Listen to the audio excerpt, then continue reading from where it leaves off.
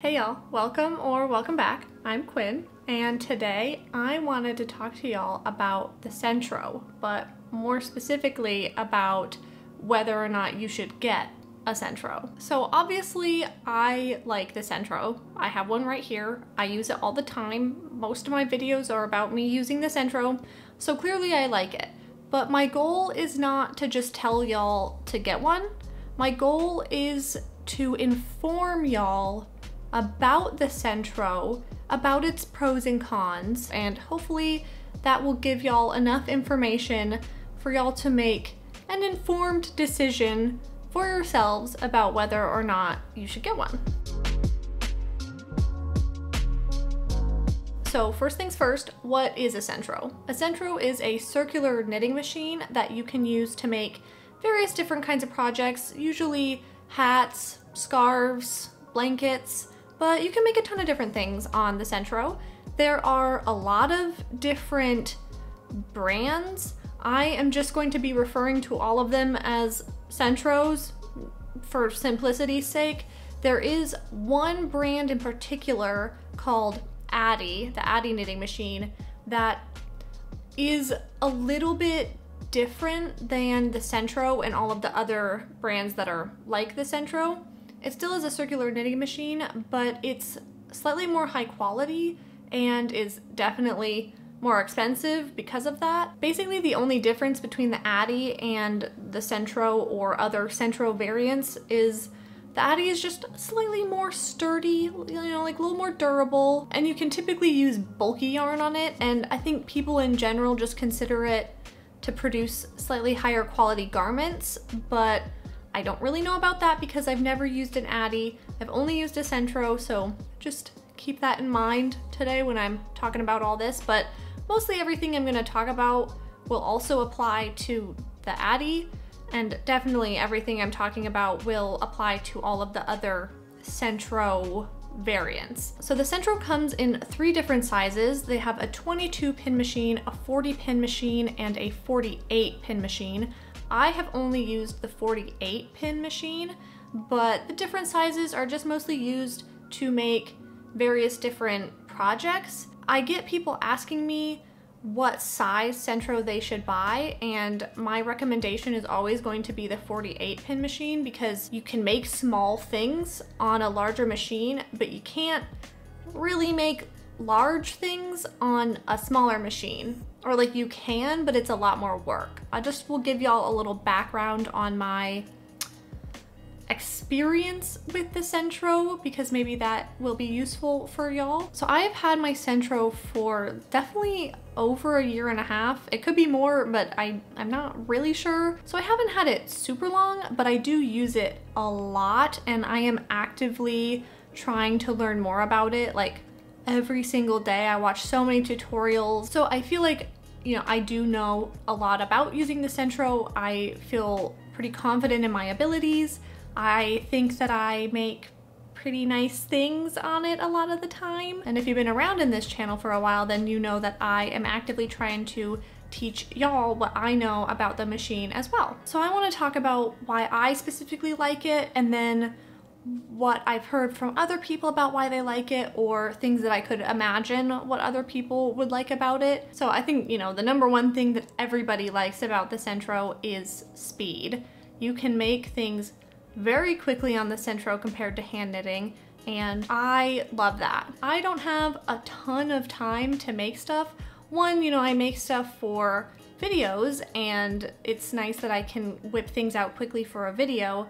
But 2, I don't have like a ton of free time to just make stuff either, and I am very slow at working. So it's just nice to be able to sit down and see something actually have progress in it in just like a few minutes, or sometimes a few hours, depending on what you're making. So it's just, it's satisfying. Next thing that I really like about it is there is a pretty shallow learning curve compared to hand knitting, and sort of compared to crocheting, I would say. Just to do the basics on the machine, it really doesn't take that long to learn. I know some people still like struggle with certain things, like certain aspects, but in general, just learning to cast on, cast off, making a tube and making a panel, you can do a lot with that. And in general, most people can learn that and do that well very quickly compared to other forms of fiber arts such as knitting and crocheting. That sort of relates to another thing that I really appreciate about the Sentro. It kind of helps people get interested in fiber arts. It gets them introduced to it because the learning curve is a lot more shallow than hand knitting or crocheting, and the price point is pretty decent. So I think a lot of people are willing to try to get into fiber arts through using this circular knitting machine, and I think it's a pretty natural progression to go from making things on the Sentro to wanting to learn how to hand knit or learn how to crochet, which I just think is really cool. The next thing that I really like about it is it's fairly inexpensive. You know, you have the one upfront cost of buying the machine, and then, you know, you get some yarn every once in a while.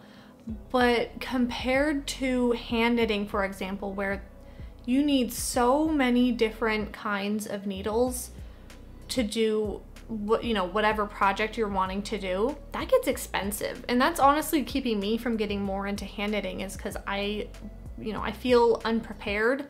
I don't really want to look for any hand knitting projects because I probably don't have the right needles for it. And then I'd have to go buy them, and that's just, it gets expensive and it's a little daunting. But any project that you see someone make on, a 48 pin machine, you can make on your 48 pin machine. The only barrier there is skill, not materials or tools. The next thing that I really like about the Sentro is definitely more specific to me or other people like me. I have chronic pain that really is a pain in the butt. And I cannot crochet or hand knit for long periods of time without my chronic pain acting up. And then, I need to take a break from my project.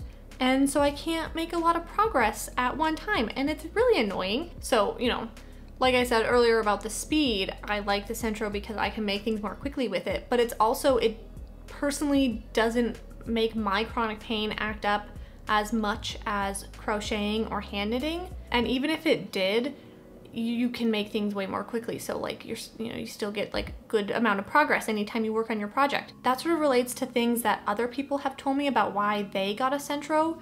Some of them were getting older, and so it was harder for them to hand knit as frequently, just harder on their bodies. The Sentro is just a lot easier on your body, which doesn't necessarily matter for every person, but definitely matters for me and a lot of other people. So that is like a really big reason why I would recommend someone to get the Sentro. If you are still interested in doing fiber arts, but you find it more difficult to do hand knitting or crocheting, then definitely try out a Sentro, because then you can continue to do this hobby that you love and it's not going to hurt you. I think I'm kind of losing my voice because I've been talking so much today, so I'm sorry. But now we can talk about some of the downsides of the Sentro. So first thing is this machine is made of plastic, and it's not like super durable plastic like I've heard the Addy is made from. So I've heard of people's Sentros breaking a lot, which is definitely something to keep in mind if you are considering getting this or not. I am just really careful with my machine, so I've never broken anything on my machine, and I try to take things slower on the machine. I see people just like crank like crazy, or if you're gonna use a drill on your machine, it's more likely that it's gonna break. So that's just, that won't happen for everybody, but it is something to keep in mind. But the thing that I see break most often on people's machines is the tension guide. This thing right there. The tension guide does seem really easy to break off, but you can buy a replacement, so I don't know. It's probably not that big of a deal if that part breaks. If you have the money to get an Addy, I've heard that those are a lot sturdier and they don't really break or have the same kinds of problems that the Sentro or other Sentro adjacent knitting machines have. Next downside kind of has to do with the learning curve, which we were talking about earlier.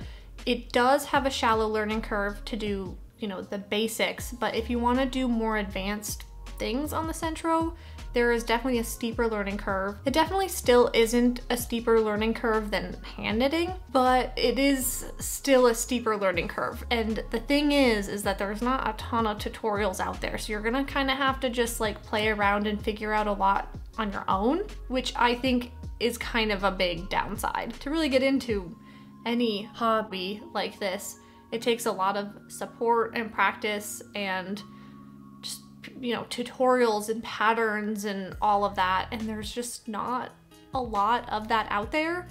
I have some if you want to check that out, but you know, a lot of the stuff I just kind of had to figure out on my own, and it's a pain, not gonna lie. That is definitely something I could see turning people away from getting a centro, there not being a ton of support, because you know, you're doing this as just a hobby and you don't necessarily want to have to spend so much time and like mental work thinking about how to do all of these things on the machine, and then sometimes it doesn't work out.